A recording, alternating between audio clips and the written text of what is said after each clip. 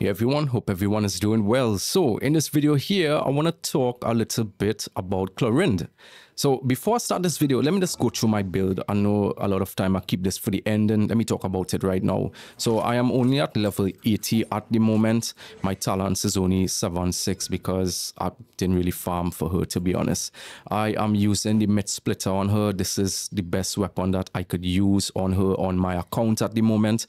Majority of all the other crit damage swords is extremely good on her, so just keep that in mind. You wouldn't really want to use a crit rate weapon on her, and that's because of her passive. So I'm jumping straight into a kit, bro. So her passive here, once you get 100% of her max HP bond of life, she will get about 20% crit rate here for 15 seconds. So, you know, you don't want to stack too much crit rate on her. Artifact set, I'm using the 4-piece. This is off my Alekino because I don't really get good pieces of this. This is probably her best artifact set. Crit damage, electro damage, attack, HP. You want to have a little bit of energy recharge as well. Now, one thing. So I was pulling for, you know, some Setos constellation. I don't know why. And I got Clorinde here. And if you just check here, I did like about 20 pulls. Yeah, I got C1. And I made a mistake. Normally, I usually do a C0 showcase. But I did use her for like a couple of hours and then I went and activated it. So my Clorinde is at C1 and I'm not going to tell you that it isn't a big deal. Personally, I didn't really feel that much of a big jump, but that's because I didn't really experiment a lot with her. So I'll take the L on this. My apologies. I have her at C1. This showcase will be at C1. But hopefully, like if you are somebody that has her best in slot weapon, you know, maybe this could kind of balance it. So I'm using 51.3, 233 crit damage with 149.9 energy recharge. Now, the way how you use Clorinde before I go and oh my god, he's electro resistance. So how it works is that you click your E, 1, 2, 3, and you dash. 1, 2, 3, and you dash. But you don't have to like click 1, 1, 1 time.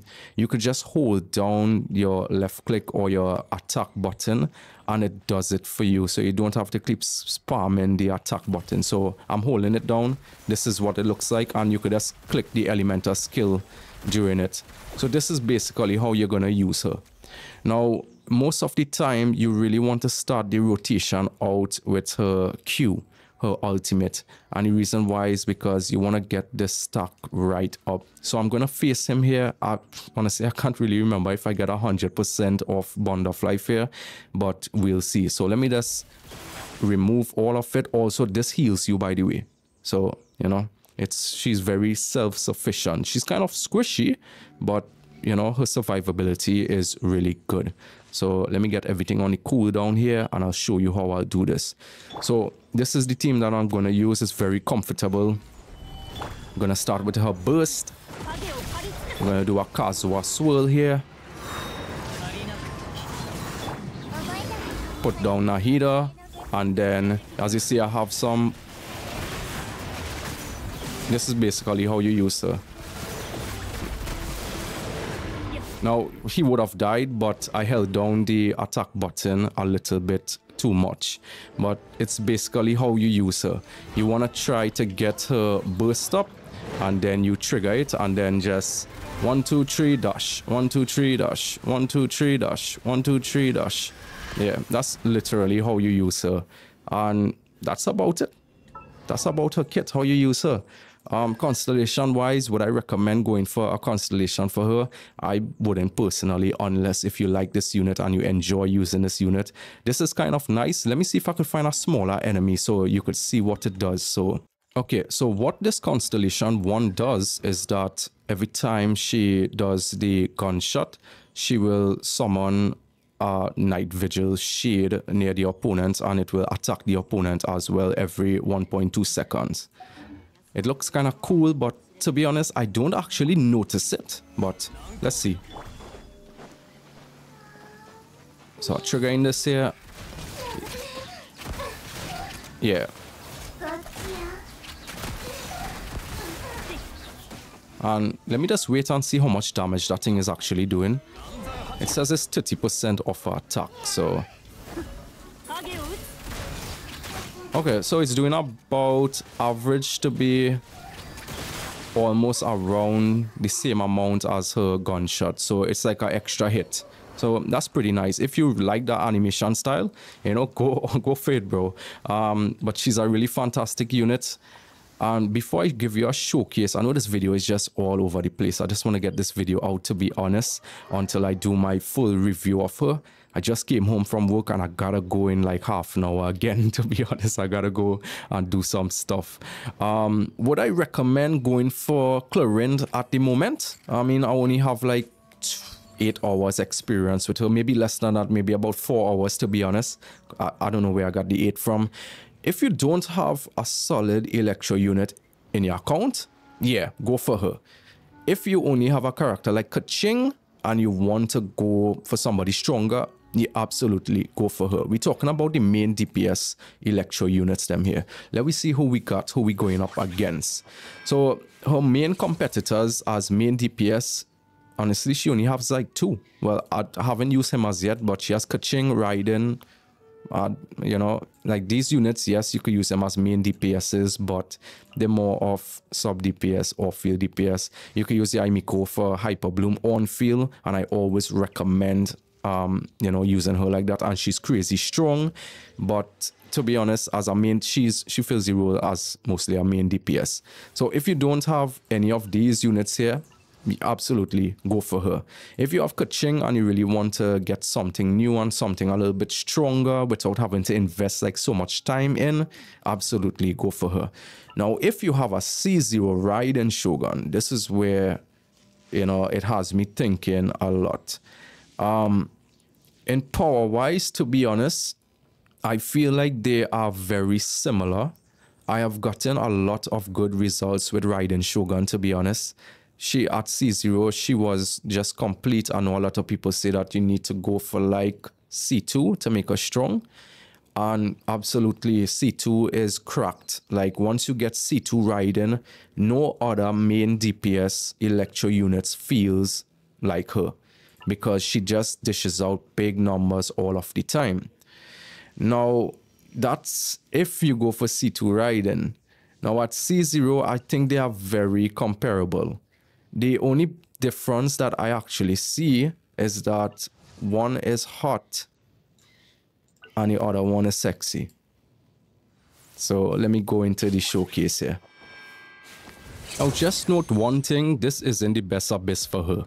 So, you know, just keep that in mind. So I want to start with her burst so I could swirl with Kazuha, and then I'll do everything else.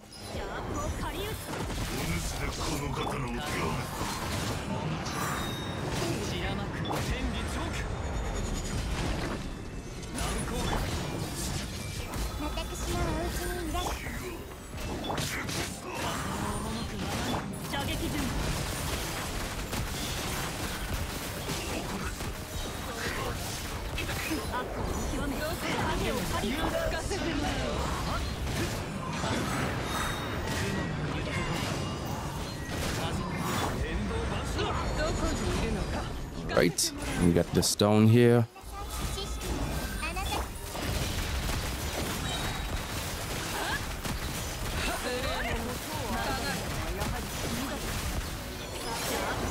I just keep rotating like this.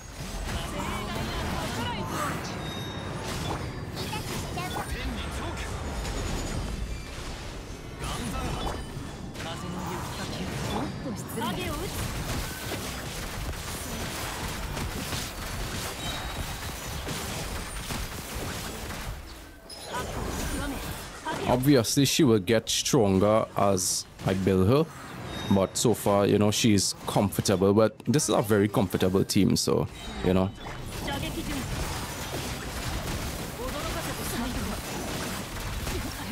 Yeah, that's literally how you play her. So let's move on, right?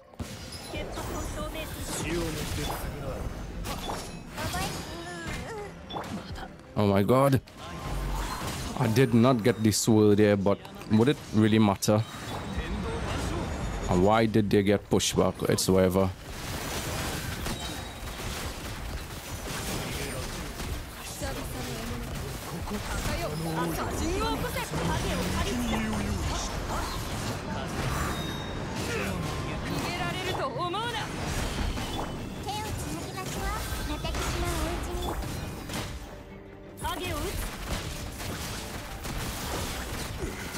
That was pretty fast, right? Yeah, so once I break their shield, I'm gonna skip to the next phase, to the next chamber, because it makes no sense.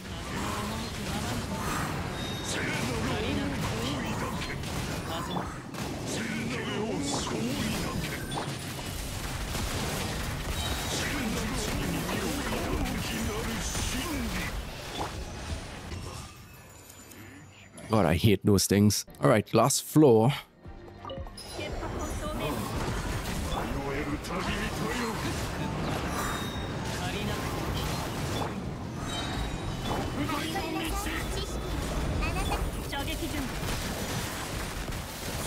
Let's see how fast we could gun him down.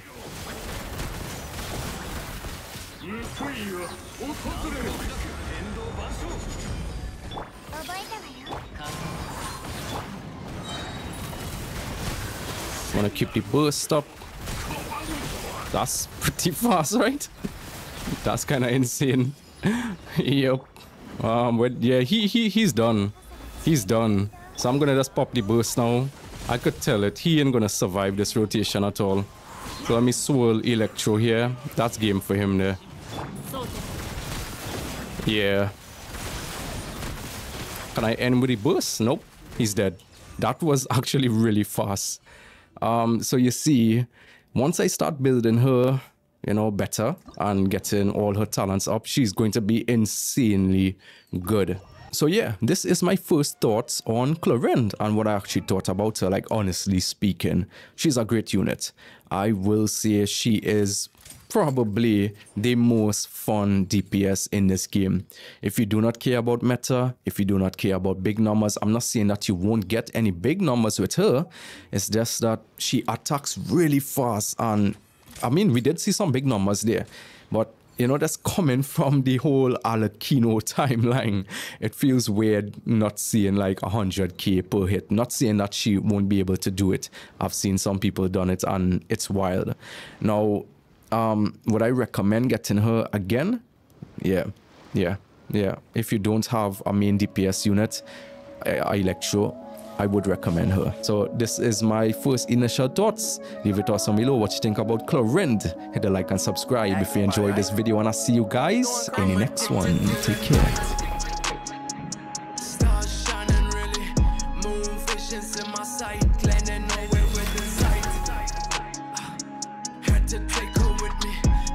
Tasty to my sights.